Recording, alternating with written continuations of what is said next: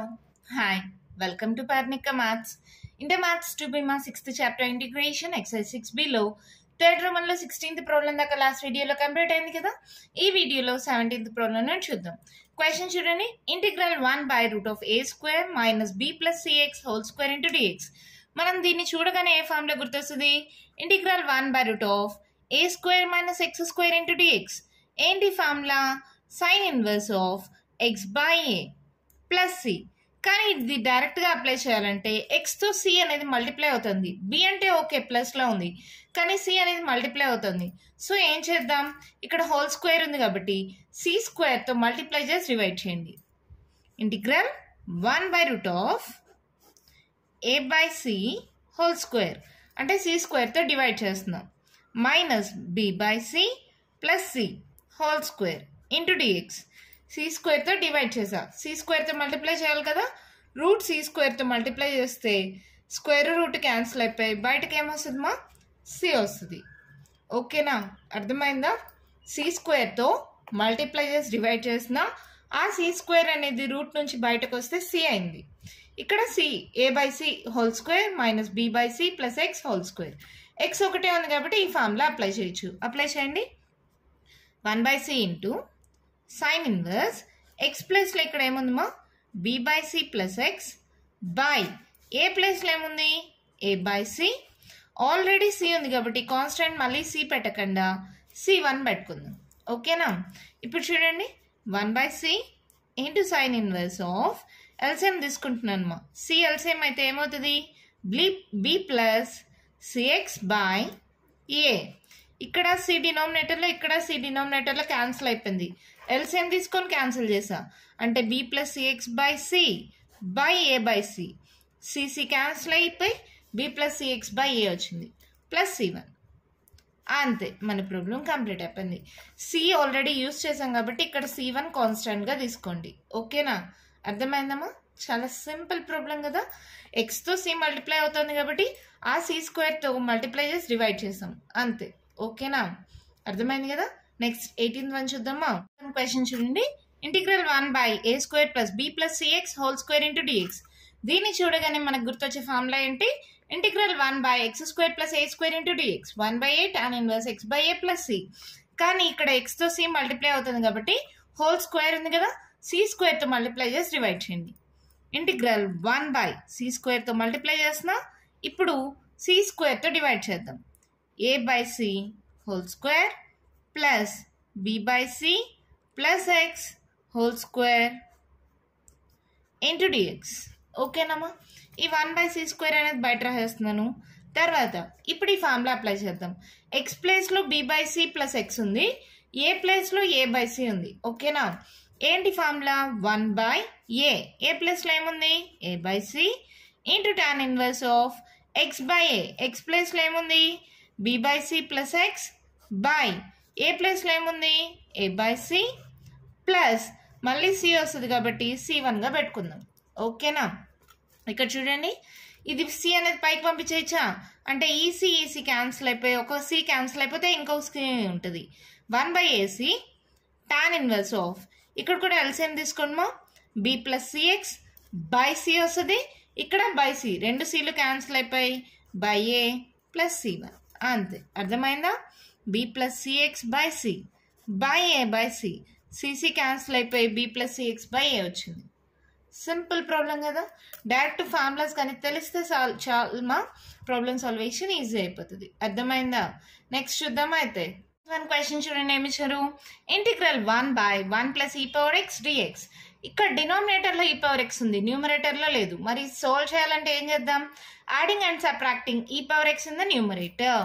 అంటే ఎలా వస్తుంది? Integral 1 plus e power x minus e power x by 1 plus e power x into dx. ఏం చేశాను?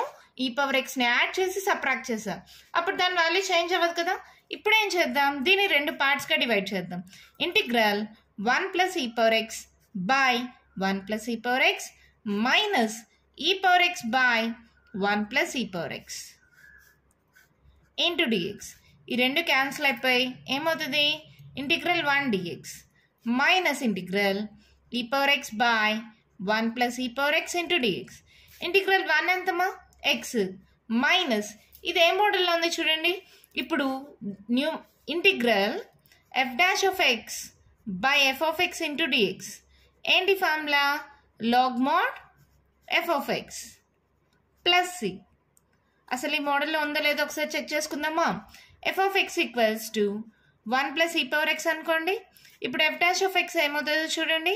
D by dx of constant 0 D by dx of ఈ power X. ఇప్పుడు ఈ మోడల్లోనే ఉందా.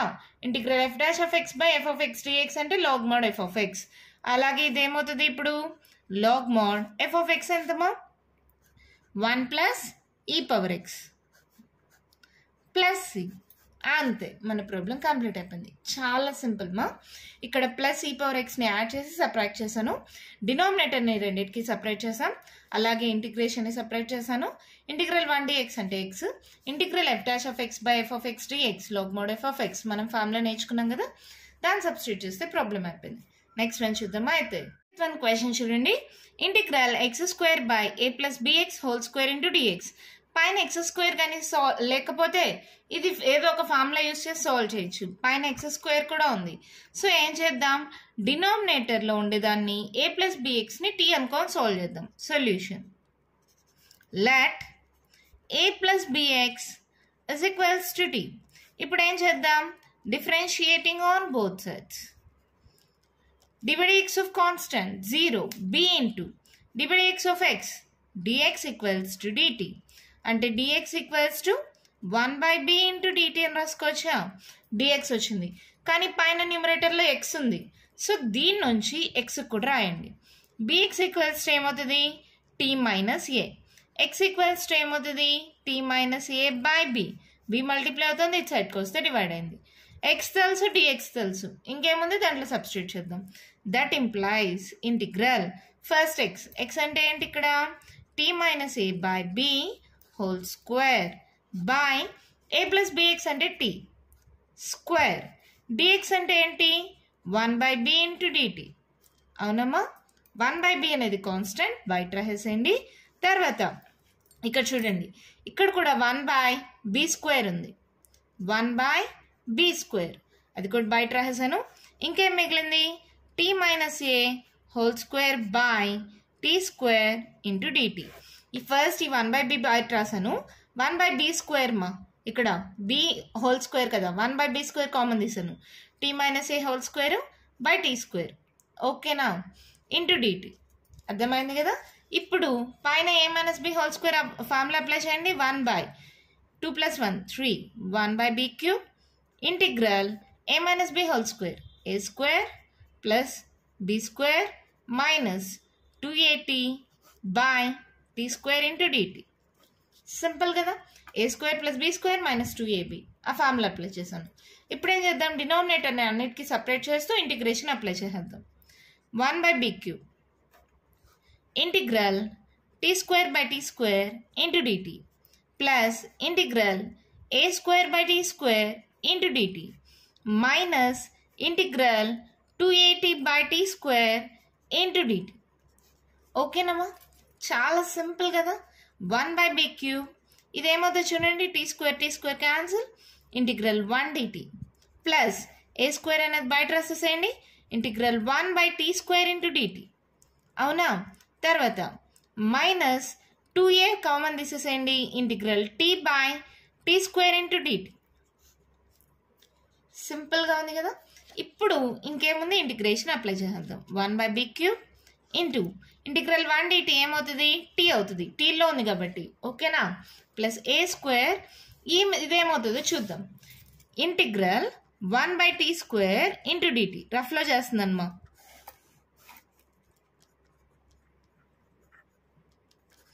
1 by tea power minus 2 into dt అని రాసుకోవచ్చా. ఇది integral X power n మోడల్లో ఉంది. X power n plus 1 by n plus 1 అంటే tea power minus 2 plus 1 by minus 2 plus 1 plus C అవుతుంది. అవునా, మైనస్ 2 ప్లస్ 1 ఎంత minus 1. So minus tea power minus 1 plus C అంటే minus 1 by tea plus C. దీన్ని solve చేస్తే అదే వస్తుంది. డైరెక్ట్గా ఫార్ములా లాగా కూడా గుర్తుపెట్టుకోవచ్చు కావాలంటే. ఇప్పుడు ఏమైంది, ఇప్పుడు ఇది సాల్వ్ చేస్తే ఏమొచ్చింది minus 1 by tea minus 2a ఇక్కడ చూడండి ఇక్కడ ఒకటి క్యాన్సిల్ అయితే integral 1/t log mod t plus C అంతే మన ప్రాబ్లం కంప్లీట్ అయిపోయింది. లేదంటే ఇక్కడ ప్లస్ ఇంటూ మైనస్ ఉంది కదా అది కూడా సాల్వ్ చేసుకోవాలంటే 1/b³ into t minus a² t minus 2a log mod t plus C. తర్వాత ఇక్కడితో వదిలేయచ్చా? సారీ నేను కూడా మర్చిపోయాను. టీ అనేది మనం తీసుకున్నాం. టీ ప్లేస్లో ఏం సబ్స్టిట్యూట్ చేయాలి? a plus bx. మరి సబ్స్టిట్యూట్ చేయండి. 1/b³ ఇంటూ టీ అంటే a plus bx minus a² t. Tea అంటే మళ్ళీ a plus bx minus 2a log mod t అంటే మళ్ళీ a plus bx plus C. ఇప్పుడు మన ప్రాబ్లం కంప్లీట్ అయినట్టు. ఓకేనా? ఎప్పుడు కానీ ఇలా టీతో వదిలేసామంటే మార్క్స్ ఫుల్ మార్క్స్ ఇవ్వరమా. టీని మనం తీసుకున్నాం లెట్ అని. టీ అంటే ఏంటి? a plus bx. దాన్ని లాస్ట్లో సబ్స్టిట్యూట్ చేస్తేనే ఫుల్ మార్క్స్ వస్తాయి. అర్థమైందా? ఏం చేసామో మళ్ళీ చూద్దామా. డినామినేటర్లో a ప్లస్ bxని టీ అనుకున్నా దాన్ని డిఫరెన్షియేట్ చేశాను. అలాగే దీని నుంచి x కనుక్కున్నాం. దాన్ని ఇక్కడ సబ్స్టిట్యూట్ చేసిన తర్వాత 1/b 1/b². రెండు కామన్ తీసేసాం. ఇక్కడ a minus b whole square formula apply చేశాను. t² డినామినేటర్ని అన్నిటికీ సపరేట్ చేసాం. ఇంటిగ్రేషన్ అప్లై చేసేసాం. మళ్ళీ t ప్లేస్లో a ప్లస్ bx సబ్స్టిట్యూట్ చేసాం. అంతే. ఎంత సింపుల్గా ఉంది కదా. నెక్స్ట్ వన్ చూద్దామా. వన్ క్వశ్చన్ చూడండి. Integral x² (1 - x dx). పైన కూడా x ఉంది కాబట్టి డినామినేటర్లో ఉండేదాన్ని ఏమనుకుందాం? t² అనుకుందాం. ఎందుకని? రూట్ ఉంది కాబట్టి t² అనుకుందాం. అప్పుడేంటి? Let 1 - x is equals to t². ఇప్పుడు డిఫరెన్షియేటింగ్ ఆన్ బోత్ సైడ్స్ చేయండి. ఏమవుతుంది? d/dx of constant 0 minus x అంటే dx is equals to d/dx of x² అంటే d/dx of x power n మోడల్లో ఉంది. ఏంటి formula? n into x power n minus 1. x ప్లేస్లో ఇక్కడ t ఉంది. ఏమవుతుంది? 2t. అంతేనా? n ప్లేస్లో 2 ఉంది మా. సబ్స్టిట్యూట్ చేయండి అంతే వస్తుంది. 2t into dt. ఇప్పుడు dx ఈక్వల్స్ టు ఏమవుతుంది? Minus 2t into dt. dx వచ్చేసింది. నాకు దీని నుంచి x కావాలి. Minus x equals to t². ఈ ప్లస్ 1 ఇటు సైడ్కి వస్తే మైనస్ 1. బట్ x కావాలి కాబట్టి 1 మైనస్ t². x కూడా వచ్చేసిందా? ఈ రెండింటిని తీసుకెళ్ళి ఇక్కడ సబ్స్టిట్యూట్ చేయండి. దట్ ఇంప్లాయిస్ ఇంటిగ్రల్ x అంటే ఏంటి మా? 1 minus t² whole square by root of 1 minus x అంటే t² ఇంటూ dx అంటే minus 2t into dt. Simple. అర్థమైందా? ఈ -2 అనేది బయట రాద్దాం. ఇక్కడ చూడండి √2² క్యాన్సిల్ అయిపోయింది. ఇక్కడ మళ్ళీ ఒక స్టెప్ రాస్తాను. 1 minus t² whole square by t మిగిలింది ఇంటూ t మిగిలింది dt ఉంది. ఈ dt క్యాన్సిల్ అయిపోయింది. -2 ఇంటూ ఇప్పుడు చూడండి ఇక్కడ a minus b whole square formula apply చేద్దాము. Integral a². 1² ఎంత? 1 plus b². t² whole square మా 4 అవుతుందా? Minus 2t² into dt. అంతేనా? ఇప్పుడు ఇంటిగ్రేషన్ని కూడా సపరేట్ చేసేసేయండి. -2 into integral 1 dt plus integral t⁴ dt -2 into integral t² dt. ఇక్కడ కామన్గా మనం యూజ్ చేసే formula integral x power n dx. ఏంటి మా formula? x power n plus 1 by n plus 1 plus c. చాలాసార్లు ఈ ఫార్ములా యూజ్ చేస్తామా. సో మర్చిపోద్దండి. చాలా చాలా ఇంపార్టెంట్. ఇప్పుడు ఏమవుతుంది? ఇది చూడండి -2 ఇంటిగ్రల్ 1 dt ఏమవుతుంది? t plus ఇదేమవుతుంది? t⁴ plus 1 5 by t5 minus 2 into 2 plus 1 t³ by 3 plus c. Simple కదా. నెక్స్ట్ t ప్లేస్లో మనం ఏం తీసుకున్నాం? t² ఇక్కడ. అంటే దీని నుంచి t ఏమవుతుంది? t equals to √1 minus x. Square ఇటు సైడ్కి వెళ్తే రూట్ అయింది. t equals to √1 minus x కదా. సో దాన్ని సబ్స్టిట్యూట్ చేయండి. -2 into √1 minus x plus √1 minus x whole power 5 by 5 -2 into √1 minus x whole cube by 3 plus c. మీకు text బుక్లో answer ఇలా ఉంటే ఇలా రాయండి. లేదంటే ఇంకోలా ఉంటుంది. -2 into root of 1 minus X అలాగే ఉంటుంది.